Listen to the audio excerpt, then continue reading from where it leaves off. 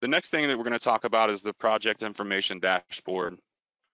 And the project information dashboard allows me to provide transparency and accountability for team members and project stakeholders. It allows me to automatically track changes in my project folders. It also allows me to customize alerts and notifications. We can monitor activity with your project in real time, customize your activity feed to enhance visibility, and enhance productivity with the versatility of Connect.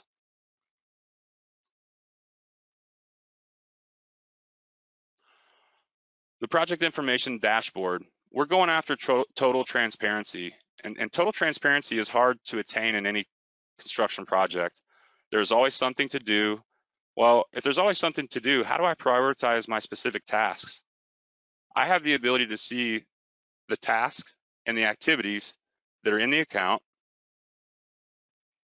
I can go to the to-dos. And if I modify the to-dos, and let's say that we want to go to the to-dos that are assigned to me, or go to a different status, or a different priority, or a different user, or a different group, or the to-dos over a different timeline. Let's say I'm going to select the to-dos assigned to me. This is going to help me prioritize the items that I need to complete in the project and associated percent completion with that to-do. So now I can also prioritize my action items that I need to deliver by the status of the to-do. If the status or the priority is critical, over in the left-hand panel, you can see the triangles with the exclamation points.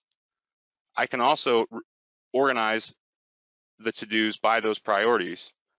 I can export an Excel document that also will timestamp all my to-dos so I can prioritize these accordingly based on the deliverables that are due.